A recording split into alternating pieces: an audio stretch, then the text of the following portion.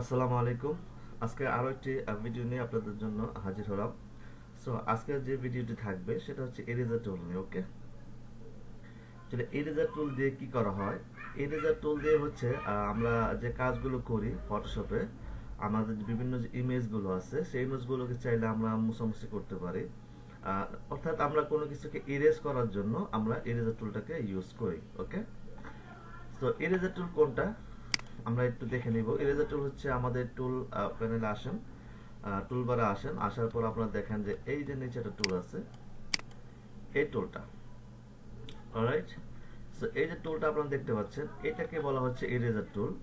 So এই টুলের মধ্যে দেখেন একটা অ্যারো সাইন আছে, তার মানে এটার মধ্যে আরো কয়েকটা টুল আছে।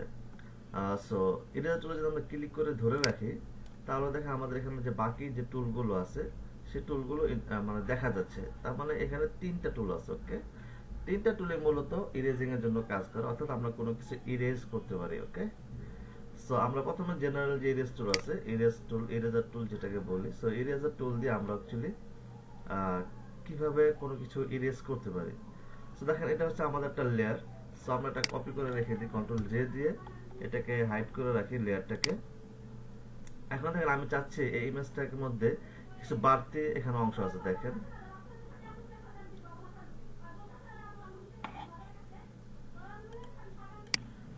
এই যে বাড়তি অংশগুলো আছে আমরা চাইলে এই অংশগুলোকে রিমুভ করে দিতে পারি বা ইরেজ করে দিতে পারি।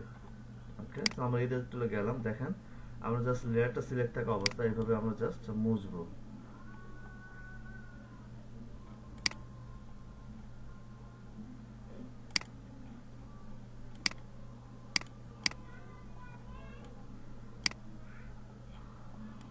এই যে ইরেজার টুলের যে ব্রাশ সাইজটা আছে এটাকে বলা হচ্ছে ব্রাশ সাইজ। সো আমরা চাইলে এই ব্রাশটাকে বড় করতে পারেন। সেটা কিভাবে? কিবোর্ড থেকে থার্ড ব্র্যাকেট ক্লোজ এবং স্টার্ট এই দুইটা দিয়ে আপনারা বড় ছোট করতে পারেন। দেখেন আমরা চাইলে পুরো যে ইমেজটা আছে পুরো ইমেজটাকে আমি এখানে রিমুভ করে দিতে পারি। ওকে, সরি। সো আমরা একটু আন্ডু করে নিচ্ছি, আমরা পুরো ইমেজটাকে কিন্তু এখানে রিমুভ করে দিলাম, মানে ইরেজ করে দিলাম। অ্যাকচুয়ালি এটাতে মোছা যায়। সো আপনারা চাইলে যদি যখন ডিজাইন করবেন, ডিজাইনের কোনো অংশ যদি আপনি এইভাবে মুছতে চান তাহলে হচ্ছে ইরেজার টুলগুলোকে ইউজ করতে পারেন। ওকে, সো এখানে কিছু বিষয় আছে। দেখেন ইরেজার টুলে কিছু সেটিংস আছে। এখানে হচ্ছে ব্রাশ সাইজ, আপনাকে সফট ব্রাশ নেবেন নাকি হার্ড ব্রাশ নেবেন, আপনি যেটা খুশি সেটা নিতে পারেন। তবে হার্ডলি কোনো কিছু রিমুভ করার জন্য আমরা সাধারণত হার্ড ব্রাশটাকে নিয়ে আমরা ইউজ করি। ওকে, দেন হচ্ছে এখানে বিষয় আছে পেন্সিল, এগুলো দরকার নেই, আপনি জাস্ট ব্রাশে রাখবেন। সরি। দেন হচ্ছে অপাসিটি, এটা 100% রাখবেন, যদি প্রয়োজন হয় কমানোর জন্য সেটা কমাবেন, কোনো অসুবিধা নেই। ফ্লো এখানে আছে, এখানে ফ্লো আছে আপনার 100%। সো ফ্লো এখানে 100% থাক, কোনো প্রবলেম নেই। ওকে, যদি প্রয়োজন হয় তাহলে কমায় বাড়ায় দেখতে পারেন, কোনো প্রবলেম নেই।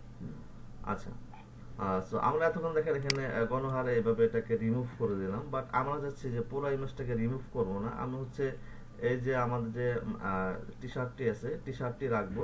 টি শার্টের পাশের যে কিছু ব্যাকগ্রাউন্ড আছে সেই ব্যাকগ্রাউন্ডটাকে রিমুভ করে দিব। সো ইরেজার টুল দিয়ে আমরা ব্যাকগ্রাউন্ড রিমুভের জন্য কাজ করে থাকি। ওকে, সো সেটা কিভাবে করব? সেটা করতে গেলে এখানে আমাকে একটু টেকনিক অ্যাপ্লাই করতে হবে। সেটা হচ্ছে আমাকে ইমেজটাকে সিলেক্ট করে নিতে হবে। সো সিলেক্ট কিভাবে করতে হয় সেটা আপনারা জানেন, আপনারা চাইলে পেন টুল দিয়ে সিলেক্ট করতে পারেন, যদিও পেন টুল আমি এখনো দেখাই নাই, দেখাবো। সো আমরা সিলেকশন টুল কিন্তু অলরেডি অনেকগুলো দেখছি, তাই না? সো সিলেকশন টুল দিয়ে আমরা এটাকে সিলেক্ট করে নিব। এটা সিলেক্ট কিভাবে করব? দেখেন এখানে একটা টুল আছে, আমরা যদি দেখি যে কুইক সিলেকশন টুল। ওকে, সো এই কুইক সিলেকশন টুল দিয়ে আমরা এটাকে সিলেক্ট করব। সেটা কিভাবে?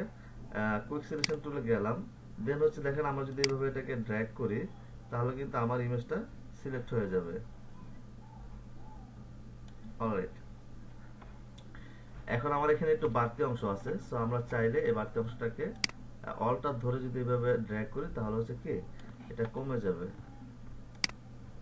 অলরাইট, এই অংশগুলো আমি রাখবো না।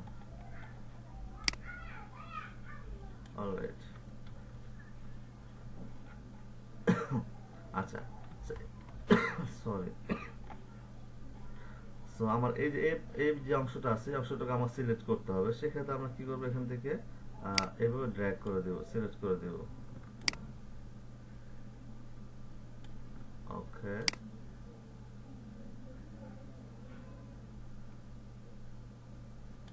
অলরাইট।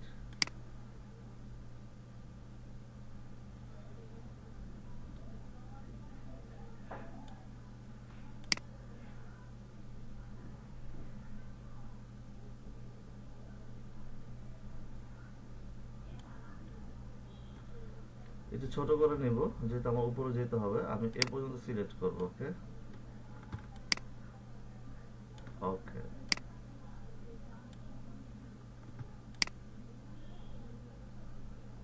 আমি অলটা ধরে এটাকে কন্ট্রোল করছি। ওকে, আপনারা এভাবে করবেন। অলরাইট, আমি জাস্ট রাফলি দেখাচ্ছি আপনাদেরকে। সো এটাকে আমি সিলেক্ট করব। সিলেক্ট করে আমরা চাইলে এই যদি আমরা কিবোর্ড থেকে, আমরা আগেও দেখাইছি যে কিভাবে ব্যাকগ্রাউন্ডটাকে রিমুভ করতে হয়। সো আমরা যদি এটাকে সিলেকশনটাকে চেঞ্জ করে দিই, কন্ট্রোল শিফট আই দিয়ে যদি চেঞ্জ করে দিই, তাহলে যদি এটাকে ডিলিট প্রেস করি, তাহলে দেখেন আমার কিন্তু ব্যাকগ্রাউন্ডটা রিমুভ হয়ে গেছে। সো এটা একটা বিষয়। এখন আমরা যদি চাই এখানে ইরেজ টুলটা ইউজ করব।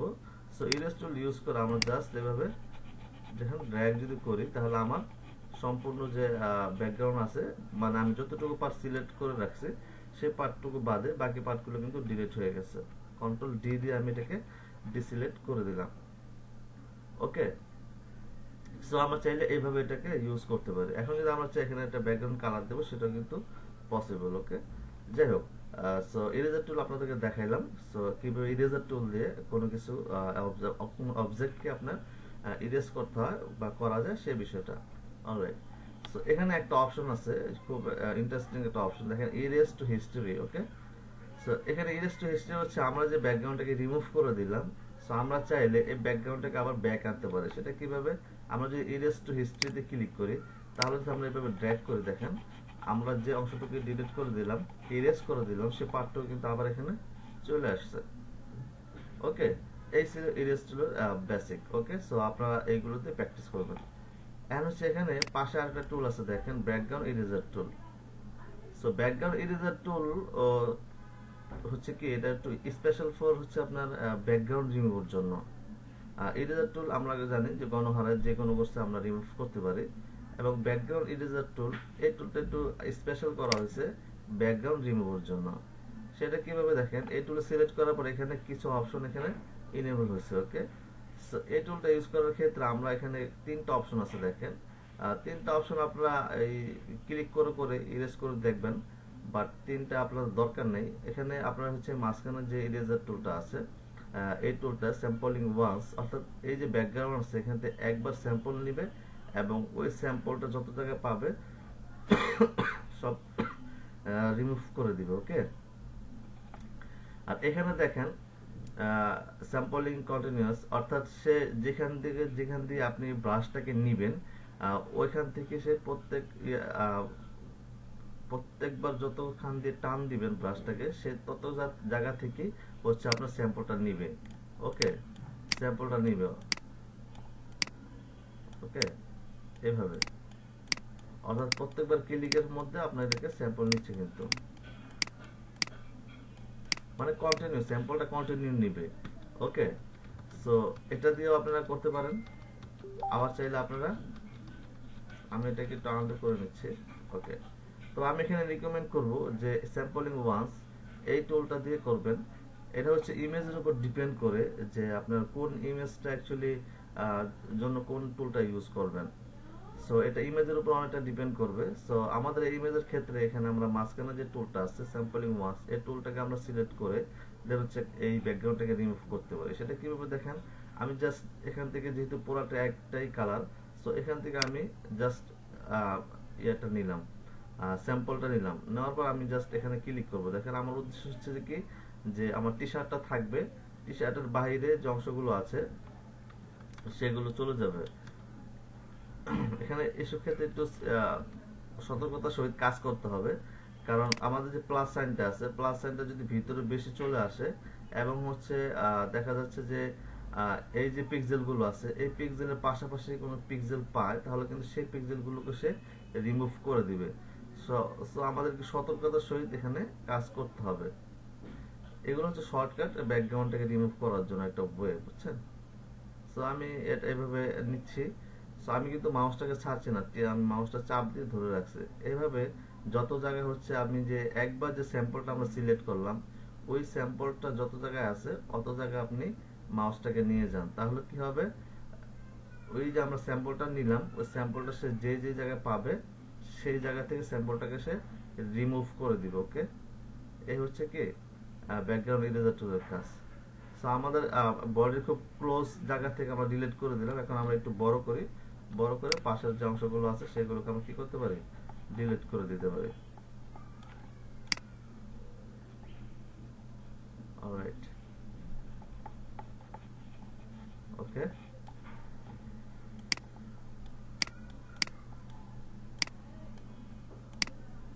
দেখেন এগুলো কিন্তু সহজে কাটতেছে না, তার মানে আমার এখানে বারবার স্যাম্পল নিতে হবে। তাহলে এটা আমরা এখান থেকে নিতে পারি, আমরা এটা করতে পারি, বা আমরা জেনারেল যে ইরেজার টুল আছে সেটা দিয়ে এটাকে করতে পারি। সরি, আমরা এখানে এটা রিমুভ করে দিব। ওকে, সো আপনারা দেখতে পেলেন কিভাবে ব্যাকগ্রাউন্ড ইরেজার টুল দিয়ে আমরা চাইলে আমাদের যে ব্যাকগ্রাউন্ড আছে সেটা থেকে আমরা রিমুভ করতে পারি।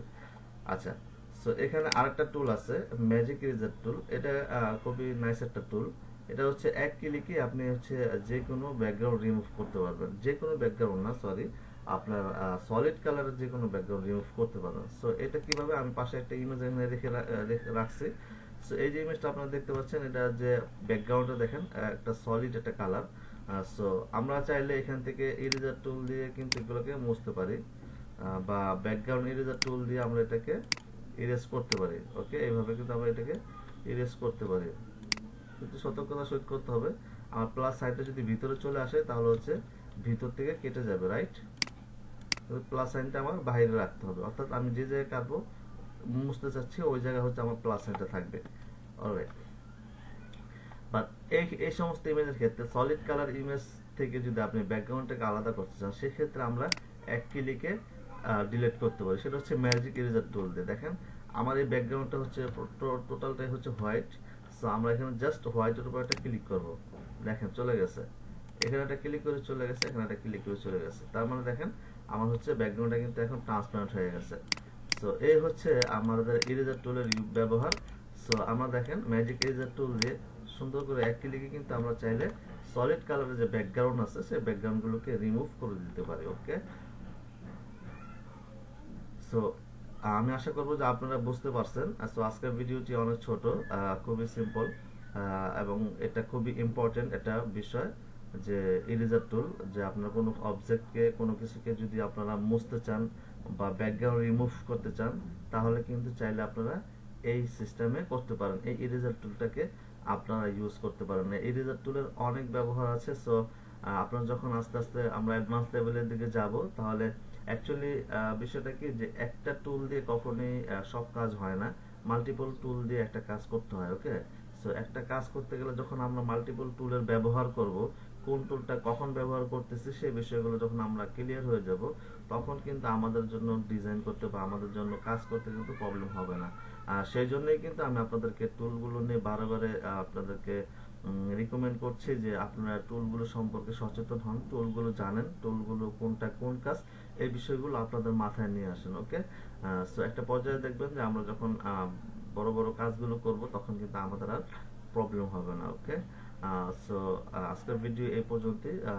আমি একটা কথা বারে বলি যে আপনারা আমাদের ইজি রানকে প্রমোট করেন, আপনাদের ফ্রেন্ড সার্কেল যারা আছে তাদের মধ্যে আমাদের এই ইজি রানকে ছড়িয়ে দেন। আমাদের যে মূল গ্রুপটা আছে সেই গ্রুপের মধ্যে আপনারা মেম্বার অ্যাড করেন, তাদেরকে সচেতন করেন বা তাদেরকে জানান যে আমাদের এই ইজি লার্নের পক্ষ থেকে আমরা ফ্রিতে স্কিল ডেভেলপমেন্টের জন্য কাজ করছি।